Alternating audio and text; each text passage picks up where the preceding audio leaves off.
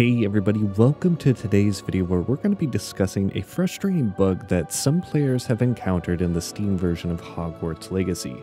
Now, this glitch can cause all your characters to disappear from the game, so any progress that you've made so far will be gone. But don't worry, I will be walking you through a potential solution that actually helped me fix the exact same issue and get you back to your wizarding adventures in Hogwarts Legacy. So let's get started.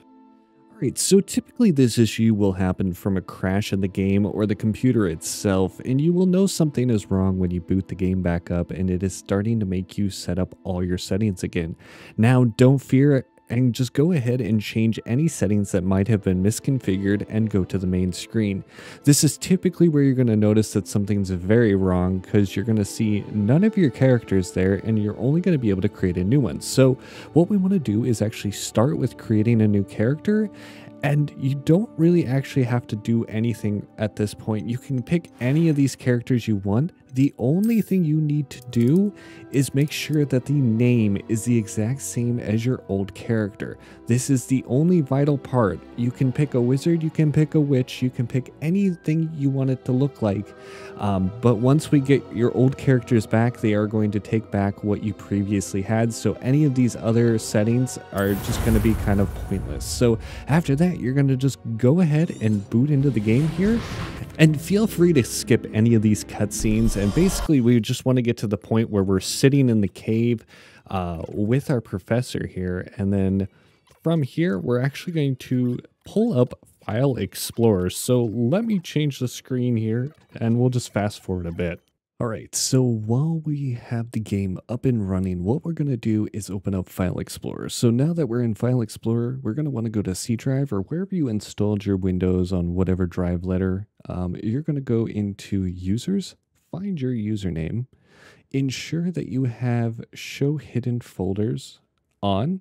We'll go into App Data, and then we will go into Local. Now, once we're in local, we are going to scroll all the way down until we find Hogwarts Legacy. Now, from here, what you're going to do is typically you're only going to see this folder. I will delete that one.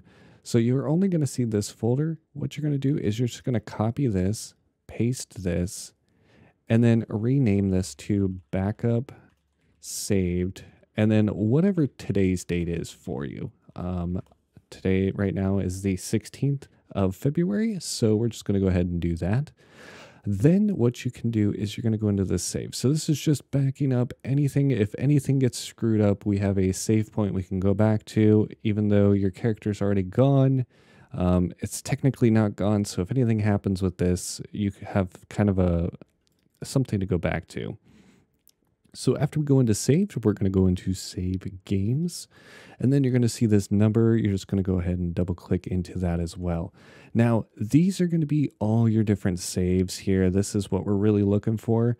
I like to sort mine by date modified, and then you're going to find the newest one. From here, we're going to just go ahead and copy the full save name. Now, I'm going to paste this into a notepad on a different screen. And then we can actually change the name of this. So I will put old underscore, so the game won't recognize this file anymore. And then what you're going to do is look for a file, something that you know was working prior. So let's just say maybe this one right here. We're going to go ahead and rename this, and we're actually going to rename it to this one up here. Ensure that you don't have a double .sav. And then from here, what you're going to do is you're going to go back to your game. You're going to Alt F4, and then you're going to wait for this screen to show on Steam. So the Steam is going to say cloud status up to date. After that, you know that it has worked just the way you wanted it to. So everything is perfect the way you need it to. Now, when you launch the game again, it's going to show your new character that you had created. But once you load into the game, it is actually going to be your character again. And it's that easy to get your character back.